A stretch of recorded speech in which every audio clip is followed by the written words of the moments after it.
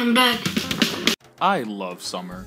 The heat, the sun, I just feel I can get more stuff done. And speaking of clearing my personal to-do list, I'm finally getting down to finishing that Twitter poll I put up a while ago. If you want to participate in future polls, follow us at twitter.com/otakutariat. But base, Tropical's already been doing a Legend of the Galactic Heroes series, and he's going episode by episode. Oh, is that so? I mean, that's cool. It's fine. It's not like I was here first.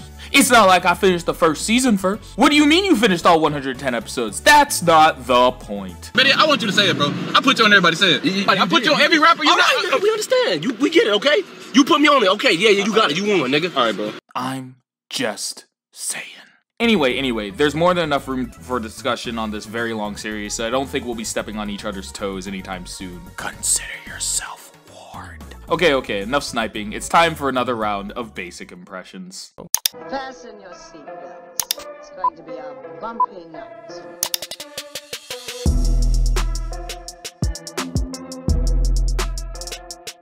As mentioned before, I watched Season 1, aka the first 26 episodes of Legend of Galactic Heroes.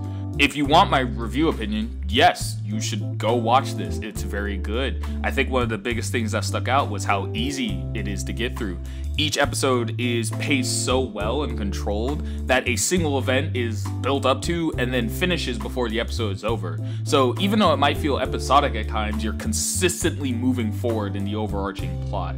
And because I want you to watch it so much, this video actually won't contain any real major spoilers, except for maybe some visual ones if you care about some stuff like that, but nothing too egregious. In fact, the rest of this video is gonna be more me talking about my individual experience with watching the show. Alright, so let's get into it.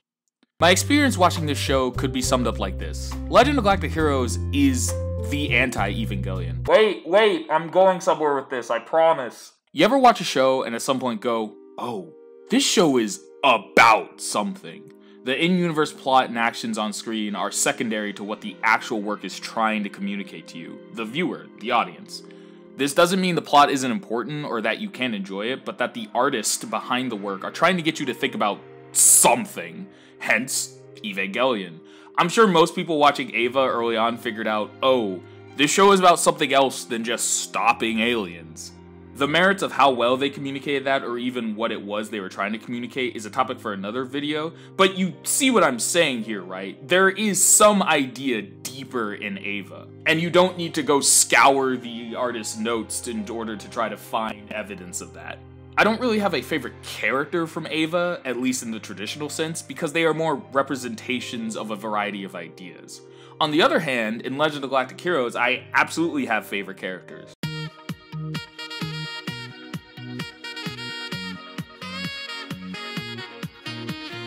The literal plot struggles are the biggest drivers of the story. This doesn't mean there aren't themes or representation of ideas in Legend of Galactic Heroes. War is bad, be skeptical of power, change is inevitable, etc., etc.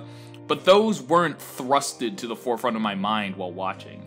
I primarily wanted to see how the plot conflicts developed and how the characters reacted in story as people more than, say, viewpoints.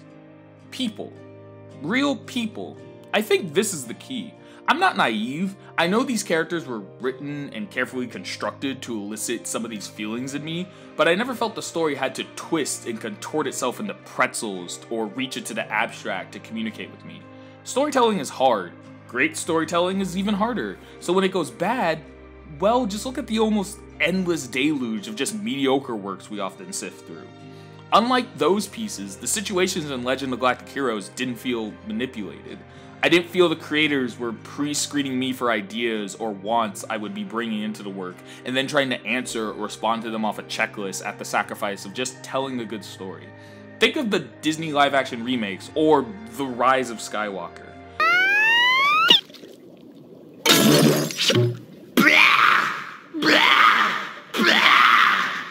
What is it, Peterson?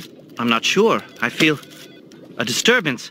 There are so many points in those movies where you feel the people behind it have been scouring Reddit and trying to respond to every single criticism laid at previous works. It feels so jarring. You have a plot point developing, but then the hand that the creator reaches out and shakes me saying, "Do you see it? Did you get it? This is what you want, right?"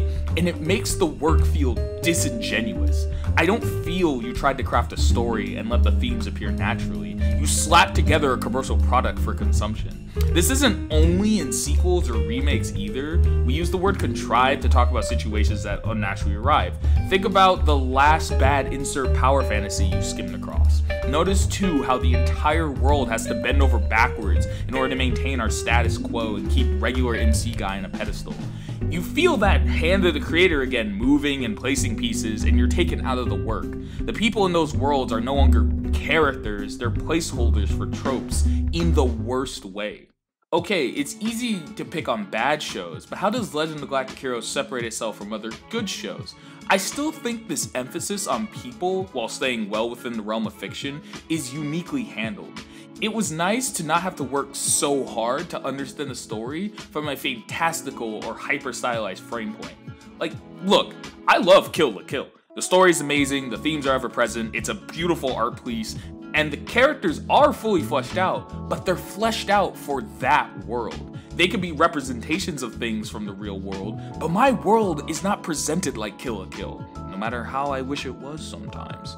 I don't live in a world where internal ideas are blatantly externalized and are tackled with extreme gravitas.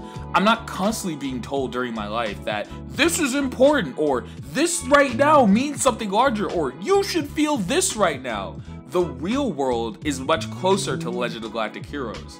Yes, it's in space, yes, it's very dramatic at points, but it is still human, still grounded. It's like reading a good history book. The situations can be extreme and sound completely unrealistic, but there's an innate humanity in these stories. To translate that realism to a highly fictionalized setting is commendable. The setting allows for creative world building and setting up situations naturally without sacrificing familiarity of the characters as people. The creators put the people in place and let me engage with the narrative on my own. I didn't feel manipulated or pandered to or even directed to feel certain ways. It gave me a story of people, of governments, of war, and left it for me to experience. I enjoyed my trip to space, and I think you would too.